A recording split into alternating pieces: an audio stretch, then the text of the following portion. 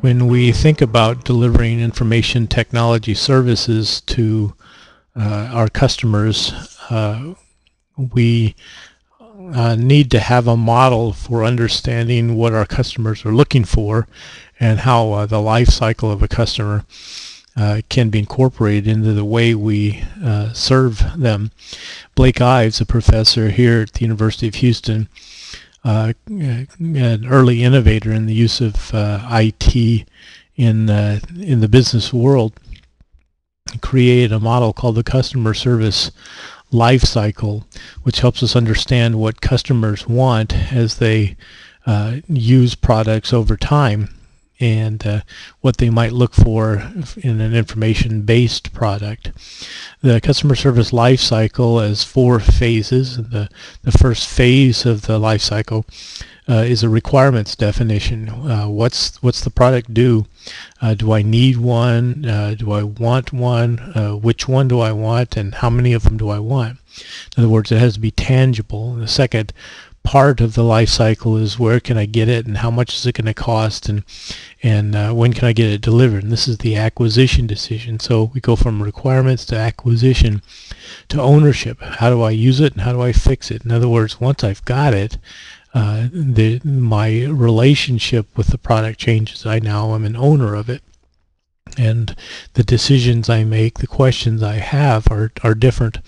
And finally, I get to the point where I'm looking at retirement. How much am I spending on this product or service?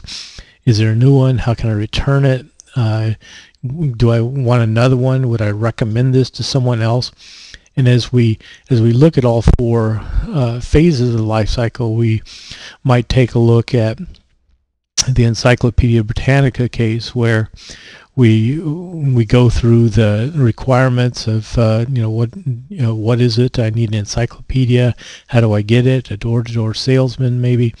When I own it, what do I do with it? It's a big thing. Takes a bookcase. In retirement, every year I have to buy an update. How much am I spending on it?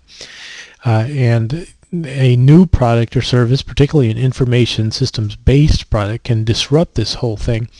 They can make the acquisition decision much different.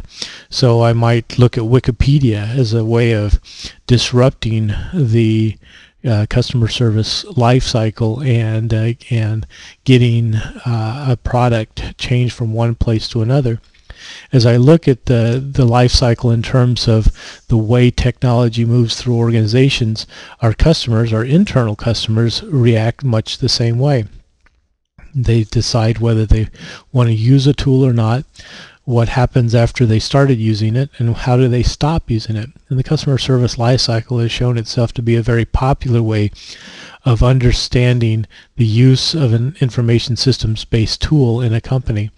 We combine this life cycle with other tools associated with the diffusion of innovation and the product life cycle, and we're started getting a pretty complete picture of both the product, the service, and the way the innovation is diffused through an organization.